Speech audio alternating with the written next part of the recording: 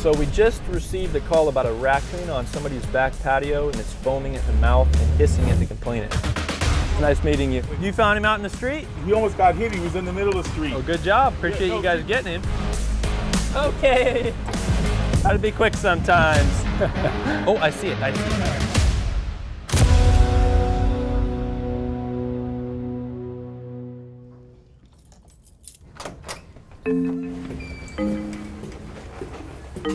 I'm Sargent Cook, and I've been an animal control officer for going on about 14.5 years. I placed myself 10-8, apps on, 1051, activity 4245. This has been an amazing career path for me. I started out working at a private veterinarian in the past, which is a great experience, getting some hands-on with animals. And several years ago, I got a promotion. Now I'm our field training sergeant in charge of our training and development for our shelter. I always loved animals, and I love people too. So it gives me an opportunity to teach people about our job and really help the citizens and animals of Palm Beach County. So we were dispatched to a call about a dog that a citizen found. And it's over in Lake Worth. Looks like she found a little Chihuahua with a blue collar, and we don't know who the dog belongs to. Like I said, our main goal is to try to reunite this dog with its owner. We try to avoid bringing any animals back to our shelter if we don't have to, you know, unless there's exigent circumstances. We're gonna see if we can get this dog reunited. Animal control historically can have has a negative view from the public. Not everybody, but from what I've seen, a lot of folks I talk to, they kind of would view an animal control officer as a dog catcher. And way back in the old days, that's the primary goal of an animal control officer, would be to capture stray animals. Now, that over the years, that has drastically changed. Our job has really branched into a public service, aid and more like similar to a police officer, which would be enforcing animal ordinances and laws. And we really strive to educate the people of Palm Beach County, our citizens, about animal welfare and make a positive image for animal care and control. We're coming up on the area. The house is going to be right across the street. We're going to park over here. So we're going to make contact with this woman. We're going to see where she found this dog. And like I said, we're going to take a look at it. We're going to see if it has an identification, see if it has a microchip. It probably is owned by one of the neighbors around here. Maybe just slipped out of the gate. Never jump to conclusions. Accidents happen, dogs get loose. And, we can talk to the owner if we find them and let them know that the dog can't be roaming about. Maybe we can give them some suggestions on how to keep their dog confined for its safety. And we'll go from there.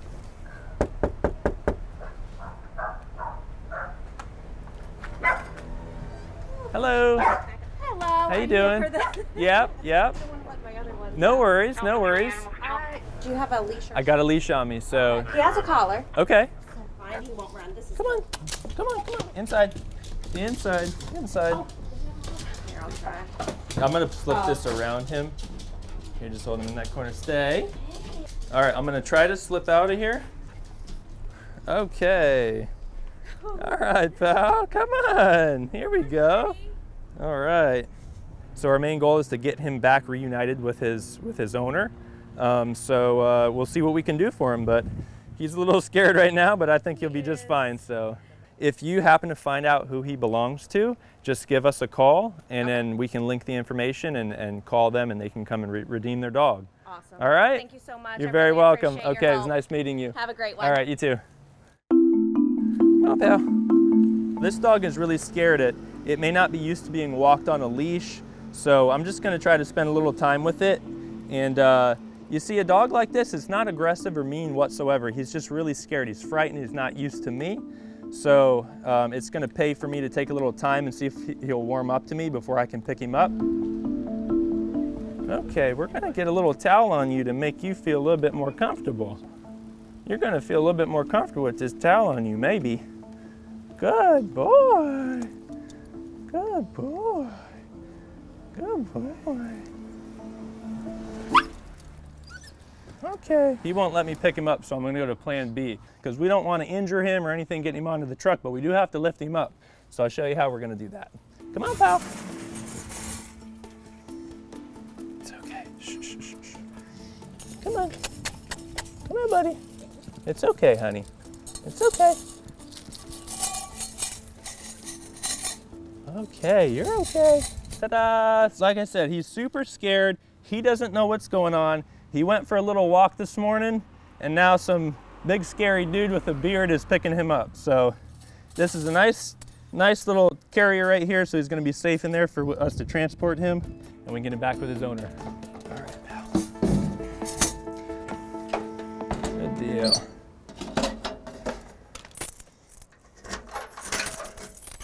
So what I'm gonna do now is make an identification number for this dog.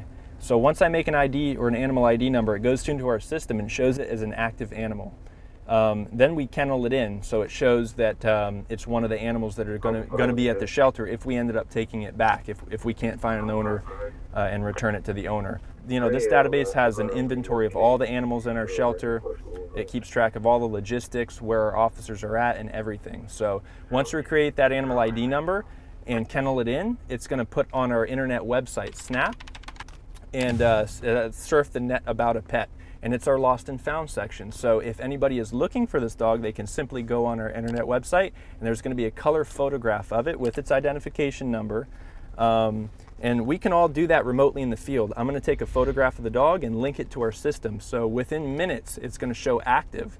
So if somebody's looking for this dog, they're gonna be able to identify it, have its animal ID number, have our contact information, and we can get the process going on how they can come redeem their dog from our shelter, or maybe we can meet up in the field here and I can get their dog back to them before it ever even reaches our shelter.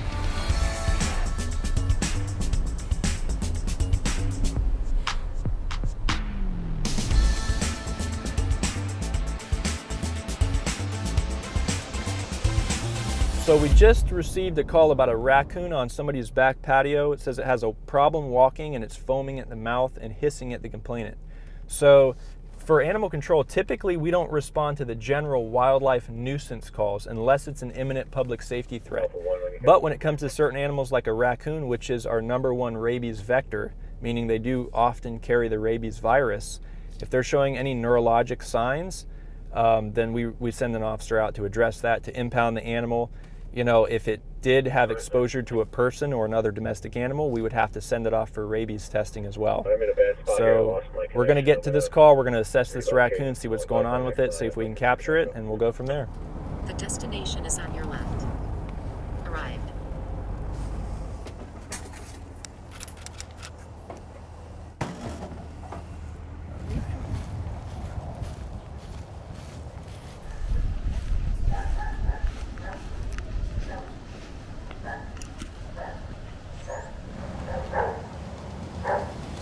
We pulled up and the folks that called us said the raccoon wasn't there anymore, but it's acting really sick. The last person to see it was this person in this house. I don't think they're home right now, but they said it was coming back through their yard and back towards the lake over here. So we're just gonna check the area to see if we can spot the raccoon and yeah, see if we can get eyes on it and capture it.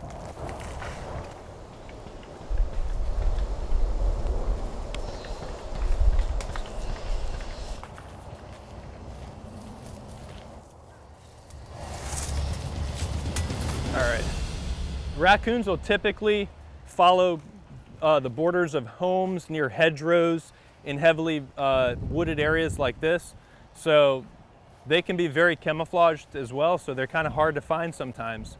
In this case, we may not find this raccoon, but he's probably not going to leave the area, especially if he's sick. Somebody's probably going to see him again. Give us a call back and we can have somebody respond out here as quick as we can. Needle in a haystack, you're probably not going to find him.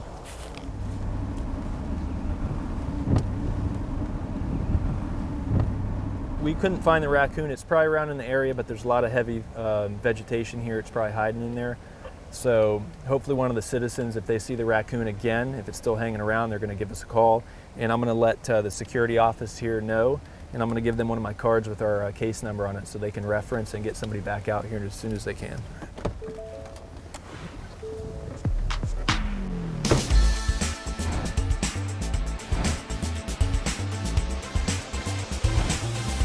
So some of the equipment that animal control uses that you've probably commonly seen before is a catch pole.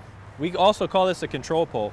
And this is to deal with animals that are fractious or potentially hazardous to us, whether it's a dog or a raccoon or something that we can't actually touch.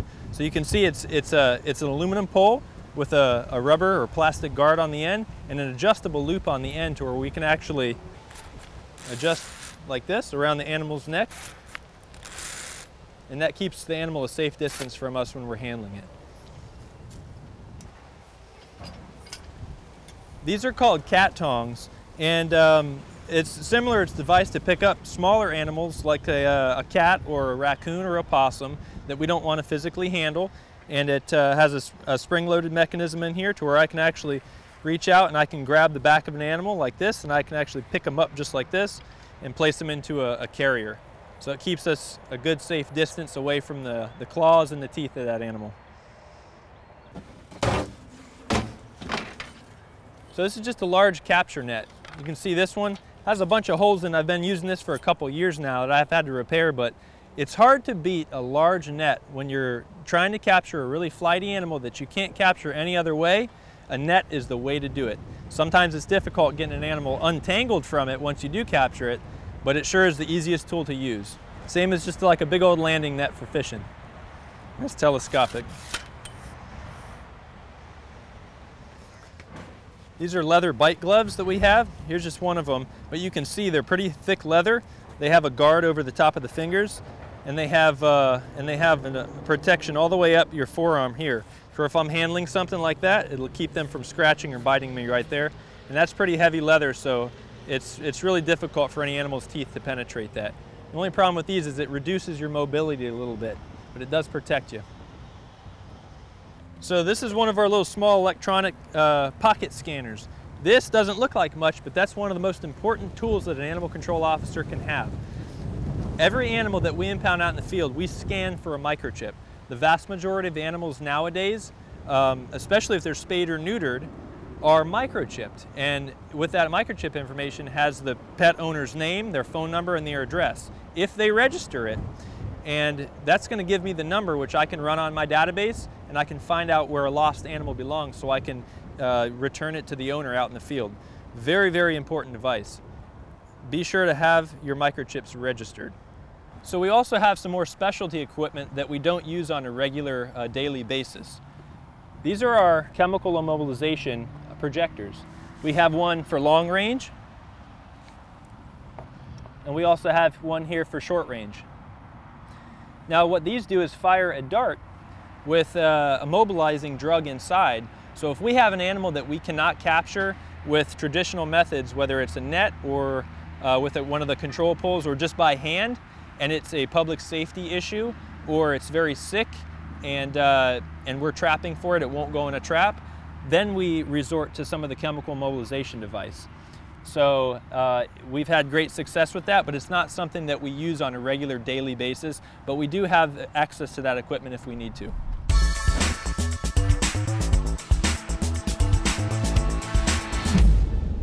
So we were just dispatched to a call from a mobile home park. It says here that they found a medium-sized shaggy blonde dog and it's confined in their office. So we're going to go ahead and see if we can get this dog and check it for a microchip, check it for any identification, and see if somebody's missing the dog. Howdy. You found him out in the street? Yeah, as far as he almost got hit. He was in the middle of the street. Oh, good job. Appreciate you guys getting him. Two bystanders and Donnie. Yeah. They pushed him into the gate area and they corralled him. Fantastic. Right. We'll take a look. Thank you. Good looking dog. Hey, how you doing? I'm Sargent Cook with Animal Control. Oh, look at this. What are you? Out in the middle of the street. Whoa. Hey. No, are you okay? Are you okay? Whoa, hey. Hey, you were asleep. You were in a deep sleep, weren't you? Hey, friend. Come here. Come here. Hey. Come on. Let's take a look at you. We're going to check you for a microchip. You don't have a microchip. You a boy or a girl? That's what I couldn't tell. Let's see. I think it is a girl. It's a little girl. Cute. Yeah, she's definitely older. It looks like she might have maybe a little bit of cataracts or something, a little hard time seeing. So basically we're gonna case her in and I'll make an identification number for her. We're gonna take a picture and we'll put it on our website to see if anybody's looking for her. I'm sure she's probably owned by somebody pretty close by here. She probably didn't wander too far. Well, no, you guys saved her life for sure. She would definitely get hit by a car out here, so good deal. But we'll see if we can find out who she belongs to. All right, thank you so much. I'm gonna go ahead and take a picture of this dog right off the bat so we can get a good picture to put on our website. Okay, pal. Stay there. Oh, you're probably gonna bite. You're gonna bite. So the dog's a little scared to be picked up. And it's an older dog, and a lot of times older dogs will have joint issues, and it may not be picked up a lot by whoever it's owned by. So when I'm trying to pick it up, it's trying to bite at me. Not because it's mean, it's just a defense mechanism that dogs have. So I'm gonna put one of these heavy leather gloves on to help protect me, just in case it wants to nip at me when I lift it up. Okay, there you are. Woo! Gotta be quick sometimes. So Palm Beach County is huge, and our officers are expected to cover the entire area from Tequesta in Jupiter all the way down to South Boca at the Hillsborough Canal, and all the way west out to our western community, which is Belle Glade, Pahokee, South Bay, around Lake Okeechobee. So as a road patrol, you might cover 100 up to 150 miles a day in travels. So when the officer comes in the morning, they have a schedule and they give a certain zone that they're going to work for that day, and they're going to take care of calls in that northern area or each zone. But depending on what emergency calls are happening, that officer might have to come out of that zone and go into another area. So they might be going back and forth covering, you know, like I said, up to 150 miles a day. So we just got a call that came in. It says here that the caller is a person's caseworker at a assisted living facility, and the person was transported to the hospital, and her little dog is left behind there. So looks like here there's nobody to care for the dog right now, and they don't allow dogs in the hospital. So we don't know how long she's going to be in there, but our job is to pick up the dog, and we're going to hold on to it. It's called a special hold. Okay, girl, come here. Come on over here. Hey, come here. It's okay. Come here. Good girl. All right, so she's got her vaccine tag, her personal ID tag. She's got everything on there. All right, sweetie. Hold on, hold on. Okay, so we're gonna lift you up. Ready? Ooh. Okay. Good girl. You okay? She's gonna be just fine, yeah. So this individual was transported to another area, and there was nobody here for the moment to take care of her dog. So that's a service that we provide for folks that are removed from their home or displaced momentarily, and they're taken to a hospital or jail or whatever the case. We hold the dog for a 5-day period, and we let the person know wherever they were taken to that we have custody of their dog, and it's going to be fine. We set the dog up at our shelter, and we end up sending them a consent form.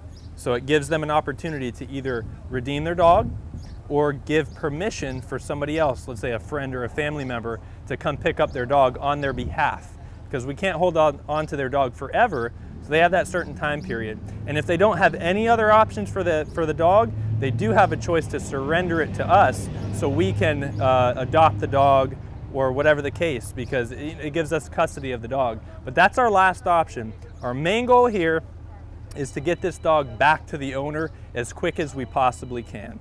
So hopefully it pans out for this dog.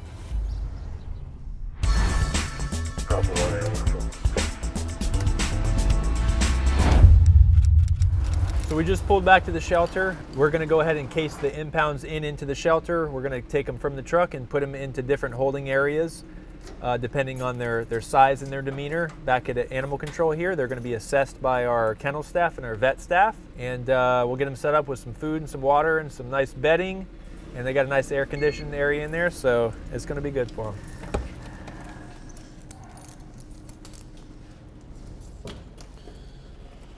We're going to go ahead and pull our database back up and update the information, and whatever kennel the dog's going in here, we're going to put on our systems, where when we look at our inventory, we can see exactly where this dog is at in our inventory in our shelter, just for tracking purposes.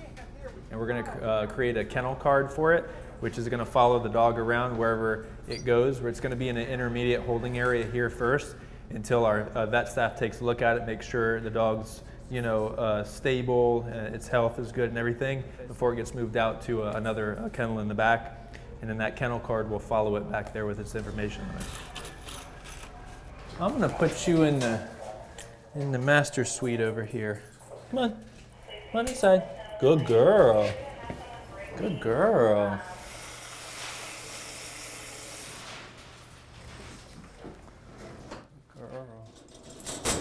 There you go. There you go. There you go. Stay. Good doggy. All right, sweetie.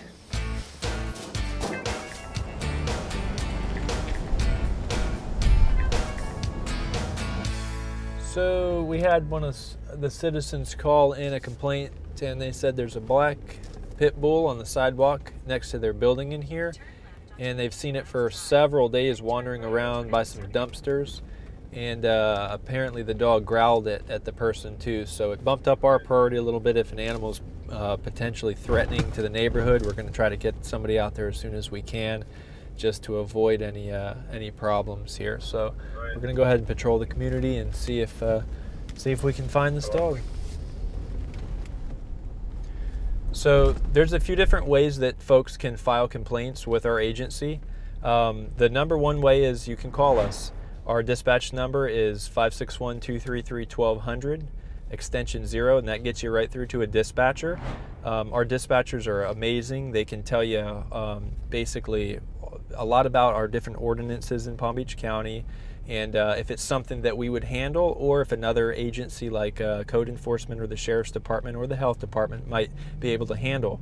But they're there for the citizens to answer any questions that you have. We also have a mechanism through our website. You can just go on to Palm Beach County government website, and you'll see the link for animal care and control, and you can file a complaint right online.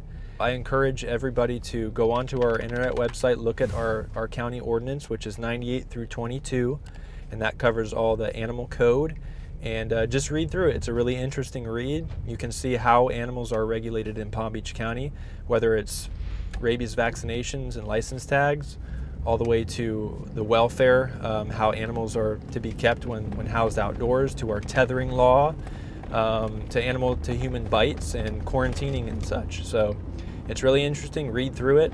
If you have any questions for us, feel free to give us a call, and we're there to assist the citizens of Palm Beach County and the animals as well.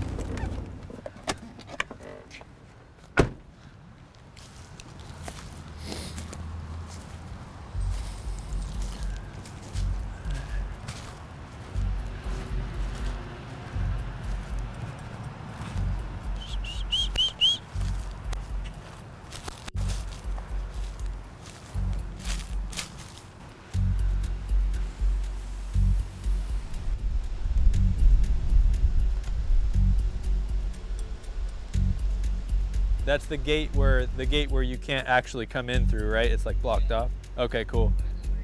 Okay. All right, I'm gonna, oh, I see it. Okay, I'll call you back. Or no, hold on, no, never mind. It was a neighbor walking a dog. It just poked its head out. No, I don't see it. So our complainant just called. He said he left the area, but his mom was just here a few minutes ago, and she just saw the dog. Apparently it hangs out just past this stop sign. There's a dead-end street over here near a gate. So she just saw it just a few minutes ago, so hopefully we're gonna go over and do a foot patrol over there and see if it's still hanging out in the area. Let's take a walk. See, it could be living back in these weeds.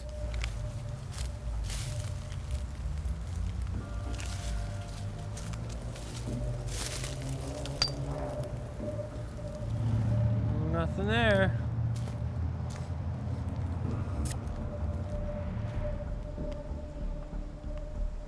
How you doing? I got a question. You live in here? Have you seen a large, like a kind of like a dog like yours, but black, darker, loose in this area? We had a couple people call. It says it's been about a week about a dog's been hanging around in this area, like a large black dog. Haven't seen him? Okay, cool. Thank you.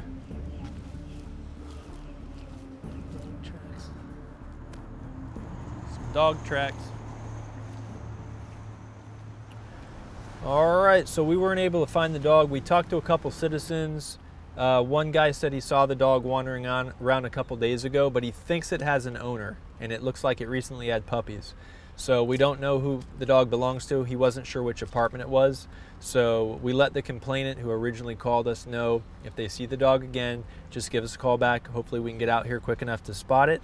If it does have an owner, we'd like to talk with those people and make sure that we can educate them on keeping their dog in their home or keeping it on a leash, and you know, making sure that it's especially not roaming if it's unsterilized, because then you're asking to have an unwanted litter of puppies. So we know that's not necessarily a good thing.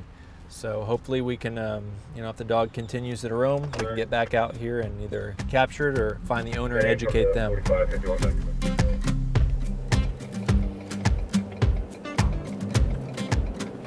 As an animal control officer, I tell people, you have to be a jack of all trades. You know, community service, public services is number one. You have to be compassionate for people and animals. You might be a first responder on a vehicle accident out here. I can't tell you how many times I've, you know, been on scene where there's been a car crash and I had to kind of secure the scene.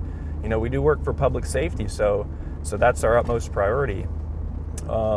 Sometimes you're dealing with irate people out in the field and possibly threatening situations. But some people are really happy to see us. They're calling us for service, or that we're there to rescue an animal. You know, it can be any type of different thing, whether we're protecting the citizens of Palm Beach County from an animal or protecting that animal from the citizens of Palm Beach County too, because there is animal cruelty and we have to deal with that as well.